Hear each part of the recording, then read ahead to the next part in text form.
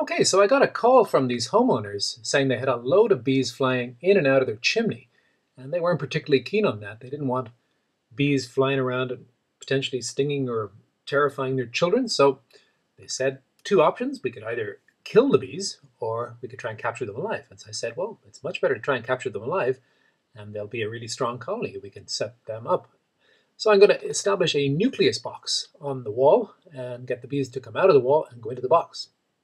Here's what I mean by a nucleus box. This is a very small half-size beehive which is made out of plywood, some scraps, and you can see it's enough space for 5 frames to fit in. It has a small entrance at the front. There's lots of resources online as for plans as how to make these and the dimensions, etc. So I'm going to mount this on the wall. I'll do that right now. Okay, as you can see, I've just mounted this board at the back of the nucleus box, just using a couple of screws there. And that's going to allow us to affix the nucleus box to the wall above where this opening is. And I'm going to mount it just right up there. As always, when there's a cavity, there's often more than one entrance that the bees can go in and out of. Now here you can see loads of bees going in and out of right here. It's the main space. But above it, in that corner at the very back, there's another spot that they're going in and out of, a tiny little cavity here. So we're going to have to do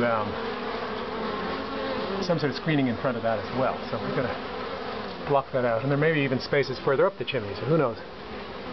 It's going to be fun getting my arm in there, but we'll try it.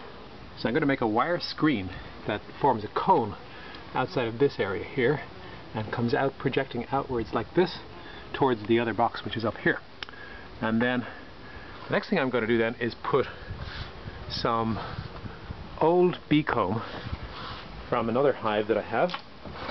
And this is just old comb that has been used by bees in the past. It's kind of dark in color and it smells nice and sweet. And so the bees that are left outside will smell this and then realize that it's a good place for bees to be and go in and start hanging out there. Okay, so here I've rigged up this cone thing. It looks like something out of the Wizard of Oz, and the bees are supposed to be able to fly out of the cavity but not be able to find their way back in.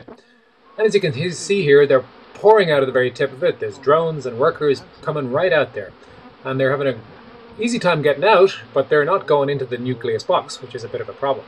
So we'll see what it can do. Well, I thought this cone solution was going to be a great idea, but unfortunately the bees didn't really like the idea of walking up that little ladder into the new box, and the duct tape started coming off the wall, and so all in all it wasn't the best solution.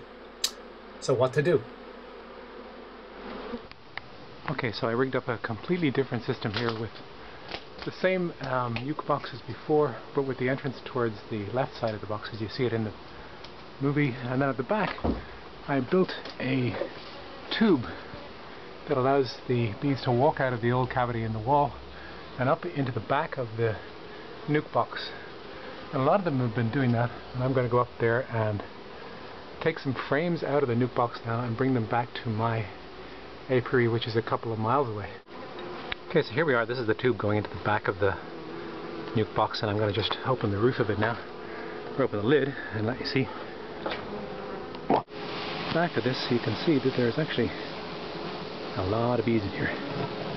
So I'm going to open this up and take them out frame at a time.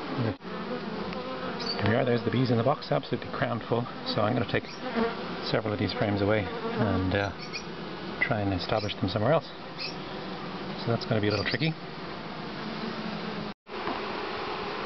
So there's the frame that I've just removed from the hive, and it's absolutely packed full of bees. And it's they've been storing nectar in that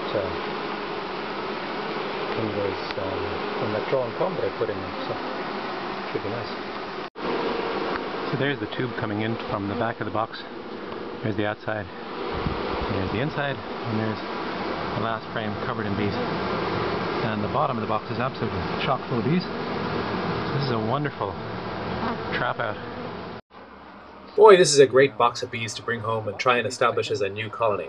However, that's going to prove difficult unless I've actually captured the queen, and it's really unlikely that that was the case. She's more than likely back behind that chimney still laying eggs. So, what are my options? I could introduce a new queen to this colony, or perhaps I could introduce a queen cell, which I've been actually raising in another hive back at my house.